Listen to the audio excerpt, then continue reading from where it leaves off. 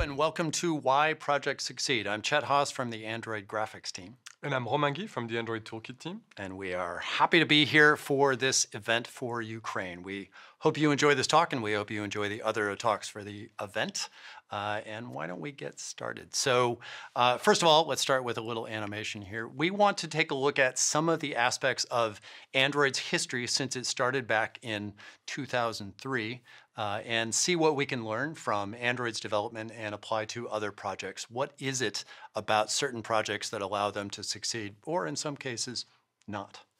So first of all, a little word from our sponsor. A lot of the ideas behind this talk came from a book that came out last summer called Androids, the team that... And by book that came out, you mean book that you wrote? Oh, yeah, coincidentally, I happen to publish this thing. Android's the team that built the Android operating system. It's not currently available. It will be by the time this comes out. It'll be available in print and ebook form as well as audiobook form. All profits from the book are going to tech-related charities. And first of all, let's talk about history. Right, and when we mean history, we mean what happened with Android before Google.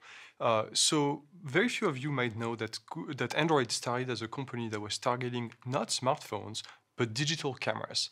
It was in 2003, and digital cameras were becoming a thing. They were becoming useful. They were becoming powerful.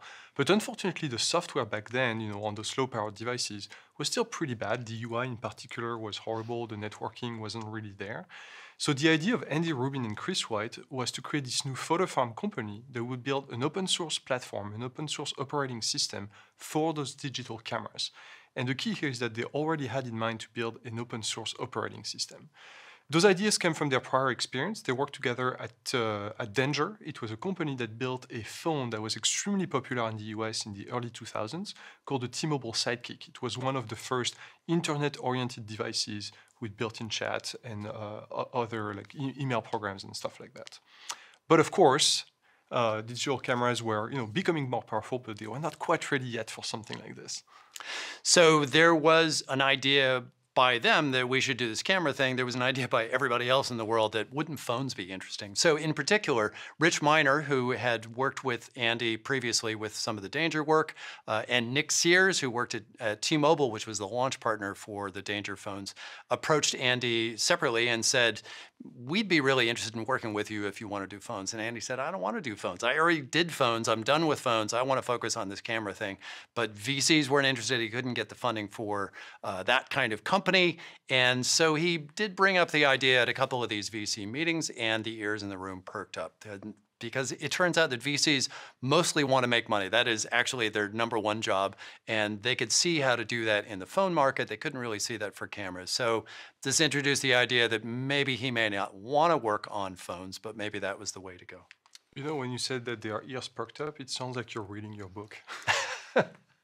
Maybe.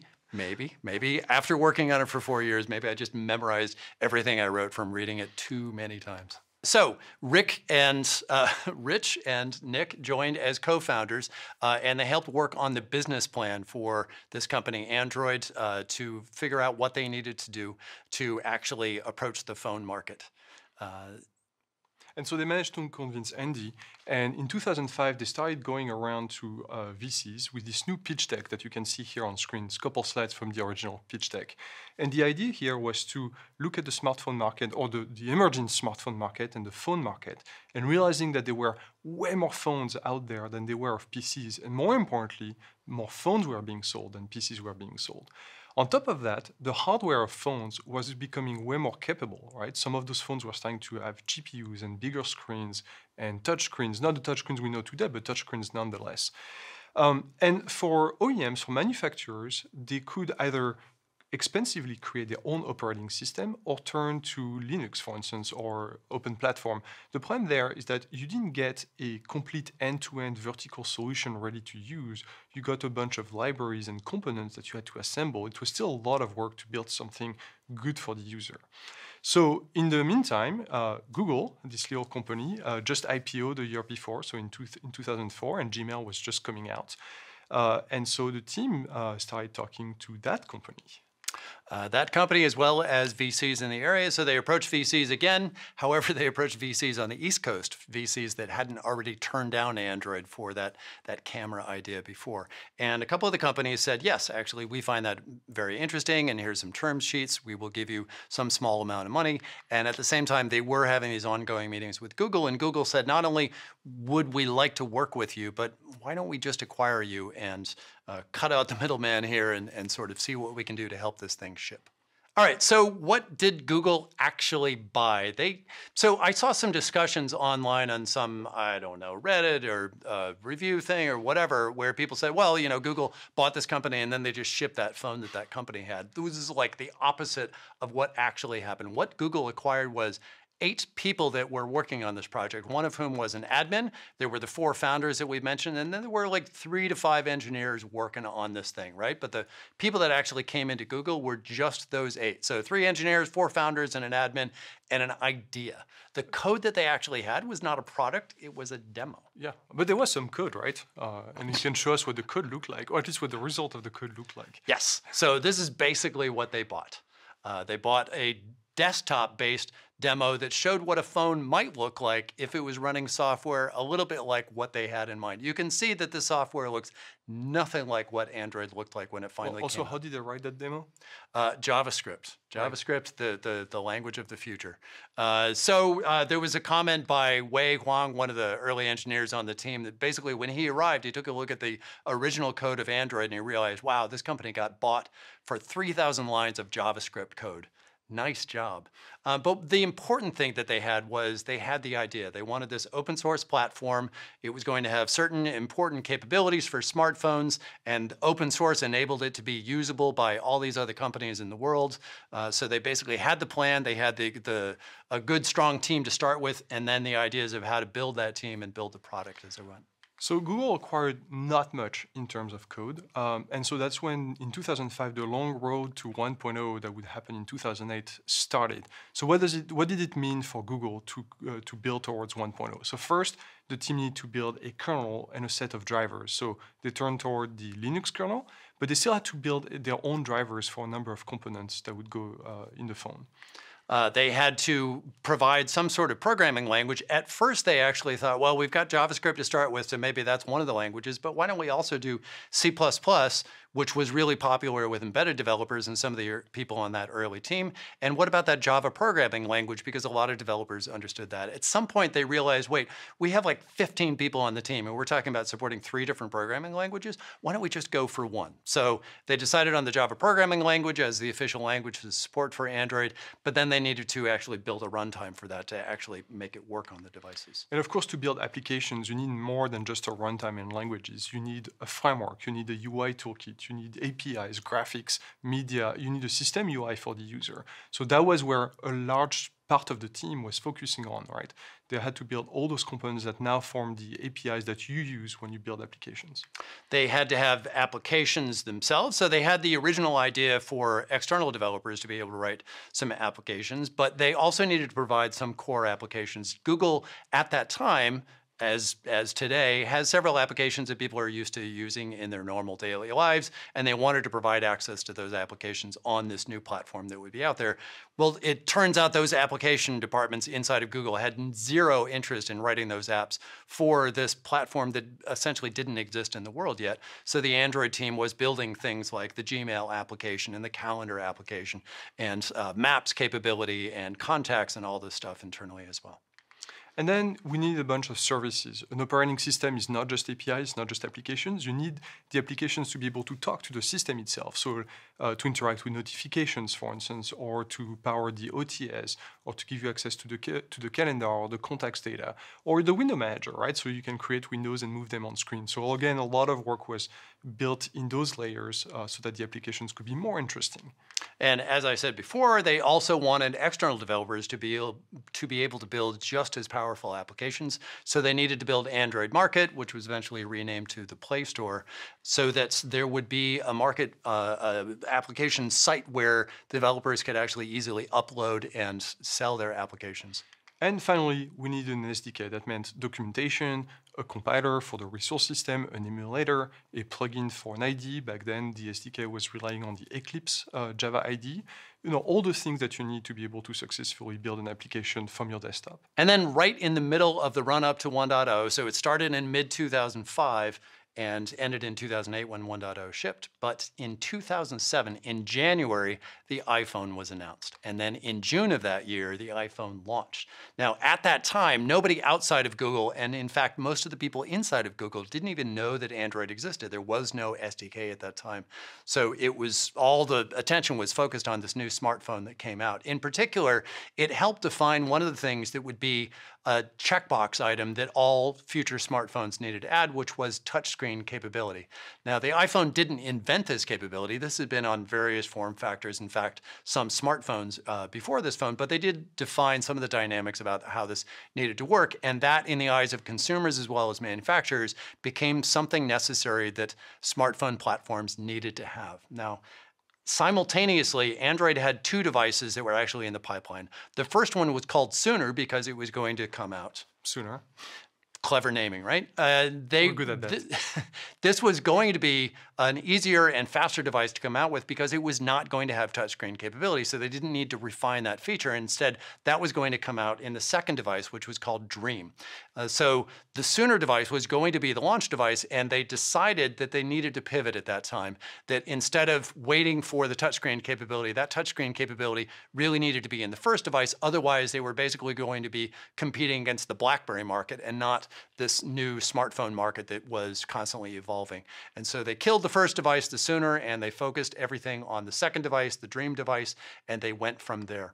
And then finally, in the fall of that year, in October-ish, then the public SDK first came out for Android, and now the wide world knew what Android was, and they had initial versions of the SDK and the APIs that they could play with. And now if we handwave a lot of hard work and a lot of very short nights, the team made it. At the end of 2008, Android 1.0 came out. It came out with the first Android device ever, the T-Mobile G1. So it was specific to the US market and specific to the T-Mobile carrier. But at the same time, the team also released the source code of the entire platform as open source. Anybody back then could download the source code of the platform, build it on their own machine, and flash their T-Mobile G1 to install their own customized version of Android. So amazing. The G1 is out there, and Android is out there, public SDK 1.0. Everything's good. Open source, the future is golden, right? So this is what the numbers look like at the time. So all the way through 2009, you see the green line at the bottom, at the very, very bottom, below everything else, basically horizontal at 0. That's Android. That's the adoption of devices in the world through most of 2000. Yeah, I remember being in a meeting room with the entire team, because the team was pretty small back then, and we were cheering because we had reached 50,000 users of Android. Drop in the bucket. And the rest of those lines on the screen, that was the rest of the competition, right? So you have Nokia flying way above, including owning like 70% of the feature phone market, as well as various flavors of smartphones. And you had, Microsoft with their offerings out there, and you had all the other players, BlackBerry, incredibly loyal user base with those devices, and you had iPhone sort of launch and then just kind of start going consistently up from there. And then you had Android at the bottom. So what's going on there? Well, at the end of 2009, then the Droid launch, which really started to change things. And then after the Droid, other manufacturers kicked in. So this is what it looked like in about mid-2010 when I joined the team. So it started to tick up a little bit because of the Droid sales, and it just kind of kept going from there. And then over the next year, this is what I saw happen, was the beginning of what we called the hockey stick, where once Droid was out there and consumers sort of bought in a really big way into this new platform, and then other manufacturers basically everywhere bought in, then all the new devices started to come out, and the line went way up, and nobody really talked about numbers anymore because it just wasn't a very interesting conversation. And then if you look a couple of years in the future, there's also an interesting dynamic with feature phones. So at that time, like around the time that Android launched, if you wanted a cheap phone, you would get a feature phone. It gave you phone call capability and it gave you texting, and that's really all you wanted. If you were trying to save money, you spent $50 on a phone, and you spent not much on nothing on a data plan and not much on a phone plan. And this was the way to save money while being something, while having a way to communicate with people. But a couple of years later, through a combination of the capability of these smartphones and the things that you could do with this amazing device in your pocket, as well as all the competition, all the devices out there, brought the prices down in terms of what the phones cost as well as what the carrier plans cost. Then people were all of a sudden choosing Android phones instead of feature phones. And then that dynamic just kept going from there. So the point of all that history was to sort of look at some of the dynamics of how Android developed over the years. But we can then draw lessons from that development, and we can say, okay, what is it about the way that Android went about things that allowed that project to succeed? And what can we learn from that for software or hardware projects in general? And Android is a particularly interesting example because I think you touched upon that earlier when you said that not many people believed in the project. And it made sense, right? Android was a really small team. We're talking about like less than 100 people, maybe when we launched Android 1.0. And we were going against, Nokia and BlackBerry, like this huge market of existing manufacturers and ecosystems. So it was not guaranteed that Android would become what it is today. So first, it's what we call vision. You have to know what you're aiming at, and you have to carry through. So Android is an interesting use case because remember, it was called Photo Farm, and it started for digital cameras. Obviously, there was a big pivot there because it ended up being an open source platform for phones, and for actually more than phones nowadays. We have tablets and cars and wearable devices and so on.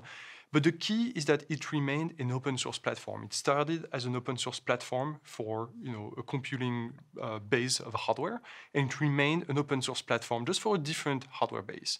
And on top of that, the idea was always to build a product and a platform. So there was the platform, but to make the platform successful, the Android team was heavily involved in defining some of the products. So the T-Mobile G1, for instance, or then the Nexus devices. And now they were still doing this with the Pixel line. So actually, one of the a side note here that's although the original idea was we want to ship cameras, and everybody said we don't want you to, and we want you to ship phones instead. Well, given the integration of cameras and the importance of cameras in all of these smartphone devices, you could say that he actually succeeded with the original plan that just that Andy roundabout and Chris way. had. Yeah, Slightly harder. Got there eventually. Took a little bit longer. Another area is focus, the ability for the team to just focus on what the goal is and not get torn in so many ways, which is especially difficult at large companies with many, many different products. So one of the interesting dynamics in the team at the time was they were really kept very separate from the larger company. They were acquired as a very small acquisition, then they started to build the team. But as they built the team, those people on the team were really internally focused on Android and Android's priorities, be they hardware or software or platform or whatever. Leadership dealt with Google, that was fine, but everybody else only dealt with Android. And this allowed the team to build really a startup mentality that allowed them to focus just on what they needed to succeed, not necessarily long-term goals of Google, but instead all the efforts, all the incredibly hard work at that time allowed them to just drive towards these really tight deadlines that they had. And then having the right people was key. So the founders of Android had experience building smartphones. They had this experience of shipping hardware products. So they knew what it took. They knew the industry. They knew the right people. And then the folks who joined the team early on had worked on operating systems before. Some of them had worked on Palm OS, for instance, so on mobile operating systems. Some of them had worked on desktop operating systems like BOS or even for the first Xbox. The key is they knew what to do, and it gave them an idea of where the industry was going. If you look at the APIs in Android 1.0, you can see that we had all the APIs needed to support multiple sizes of screens, multiple densities of screens, because the folks who were building the platform had been in this industry long enough to know that this is where the world was going, and they were able to anticipate some of it. Of course, they could not anticipate everything. There's only 24 hours in a day, but that was really, really incredibly helpful. And the key is that the team would choose people who would fit the project, not necessarily the company. So, folks came from all different backgrounds. They did not necessarily have like college degrees for some of them who ended up being extremely successful at Google. The key was if you had something to bring to the project and you know what you were doing, you were the right person for the project. So the open source idea was not just a whim, it was an opportunity for the team to provide a platform that other companies would want to adopt. One of the really difficult things in having a platform that you need other people or want other people to use is why would those other people buy into your vision? right? So if they're going to license your operating system like they did for things like Windows Mobile, that means they're going to pay a per handset cost, which is a lot of money, and that is a very hard decision for them.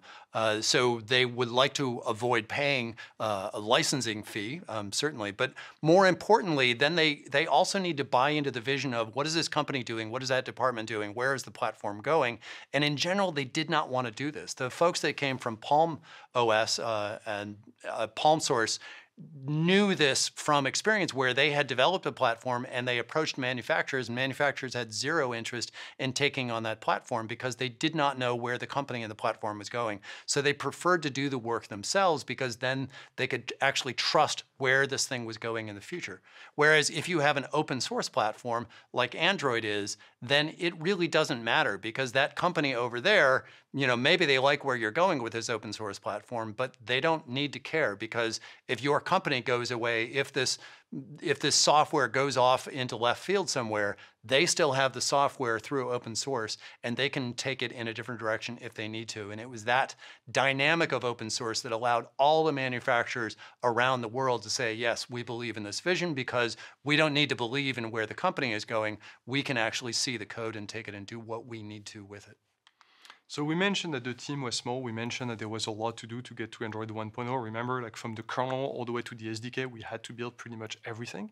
And on top of that, the competition was really heating up, right? Like through the iPhone, but also through all the companies that were doing an amazing job back then, like Microsoft or BlackBerry or Nokia.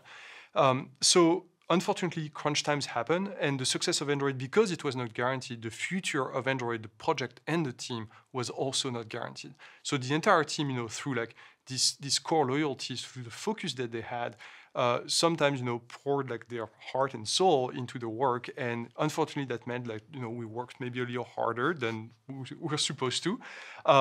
Thankfully, it didn't last. So the first year, especially 2007, 2008, was really difficult because we were aiming for that 1.0, right? And there was so much to do. But then we eased up a little bit. And as we got closer and closer to having very stable foundations, so all the way to 2010, like those crunches, became more and more rare. And hopefully they will not happen ever again. So, the key is it of course depends on the project, but when the survival of the team, when the survival of the project is at stake, those crunch times may happen and they might be necessary. It's best if you can avoid them, but just be aware. Just stay away from the death march. I think we've all been there, and it's not a pleasant place to be. Just make sure there's limited envelopes of those times if they need to take place.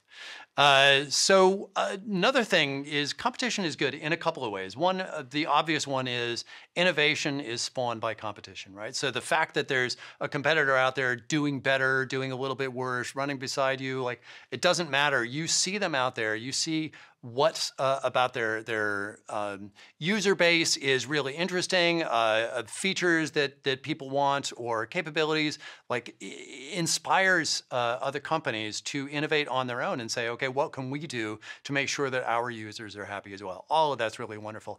The other one is not as obvious. The fact that the iPhone entered the market with that really strong competition of the iPhone before Android was even out there, I think the assumption of everybody is, wow, that competition is going to be tough. And it was, and it still is. It's really good products. It's a really good company, knows how to ship these consumer electronics devices really well. All of that true. On the other hand, they actually created an opportunity because there is one company that succeeded from the hardware efforts of that device, and that company is Apple or some of the chip companies that they worked with. If you were not one of those very small handful of companies, then you were basically cut out of those opportunities overall. And same thing with carriers. They opened with one carrier in each market. In the US, it was AT&T. So if you're another carrier like Verizon or T-Mobile, what are you going to do? You want to compete. You want a smartphone, and now you can't be part of that thing. So what else are you going to do? That created the opportunity for Android at the time when Android was just coming out with its platform. It was not done yet, but it was clear that it could make it there and it could make it in time. And so that opened the door for all of those companies to then come to Google and say, oh, what do you got cooking? Because we don't have anything that's going to be able to succeed in this market in time. And of course, you have to just keep going, right? I mentioned that we hit Android 1.0, but that was not enough. There was still so much to do. We had to make so many cuts to get to 1.0. And I think an example also early on was the idea of having this swimmer device without a touchscreen. Building touchscreens was always part of the plan, but when you have limited resources and limited time, you can't do everything all at once. You have to take baby steps. And of course, hitting 1.0 and starting becoming successful was not enough. And we've seen that competition is tough in this market. And if you stop innovating, if you stop working hard, and if you stop improving your product, someone else will take your place. So Android did not stop at 1.0. It did not stop at the G1, and still not stopping today. We're still releasing a new version of Android every year. It comes out, with new features every year. We've expanded to new markets and new devices. So I mentioned tablets and cars and wearables, and I'm sure there are other things. And I'm always surprised when I see companies that put, Android in the fridge, or where Android seems to be everywhere nowadays. It's always surprising knowing how it started. I was looking at the graph thinking, the main lesson here is you just keep going, look at that really long stretch of time where nothing existed. And then even after it existed, they just had to keep going, knowing that maybe in the future we can be relevant. The other option is just arrive at the right time. So I arrived, halfway through 2010, which is really where the uptick was starting. So that was, convenient obviously for me. Thanks to you.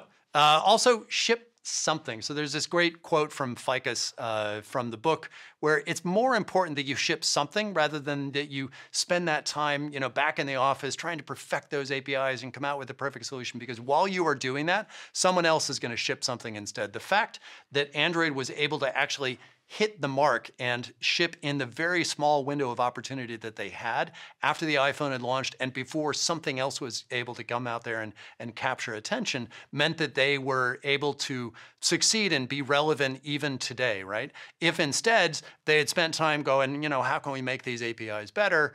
Then maybe we wouldn't be here doing this presentation today, right? So there are certainly rough edges in the results that came out in 1.0, but it's good that we now have the opportunity to smooth those edges out over time because the team was able to actually ship something instead of, continuing to perfect and then becoming irrelevant very quickly.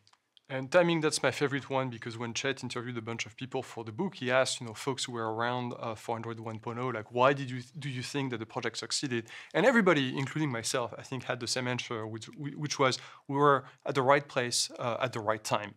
It's something you can't control. You can be aware of what's happening, right? Like the team knew that smartphones and phones were becoming more important. The hardware was becoming more powerful. So you could see the trend, and you could try to ride that wave a little bit. But for instance, there's no way that the team could have predicted, for instance, the arrival of the iPhone or some of the other market changes that happened back then.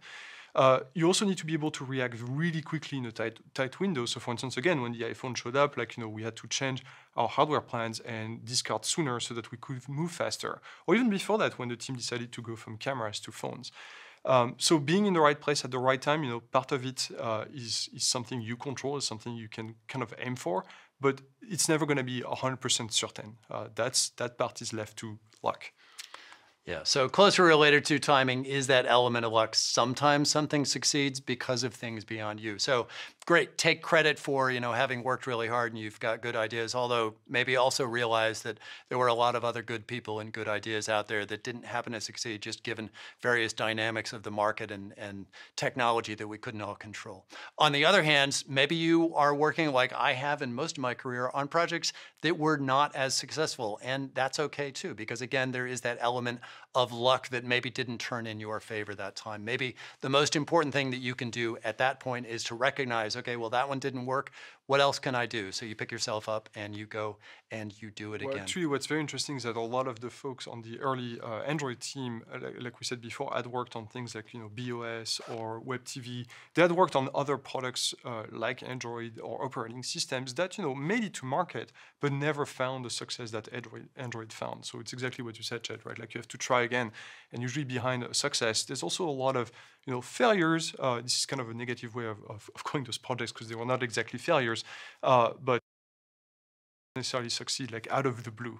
every time. And in fact, one of the elements that contributed to Android being able to go so quickly from nothing to 1.0 was the fact that all of those early people on the team came in with all of those experiences where maybe those things didn't succeed, but they built up a lot of skills and knowledge and experience and team dynamics working with each other that allowed them to happen to succeed to the extent that Android has this time around. That is the presentation. Thanks for watching, and we hope that you enjoy the rest of the event. Thank you.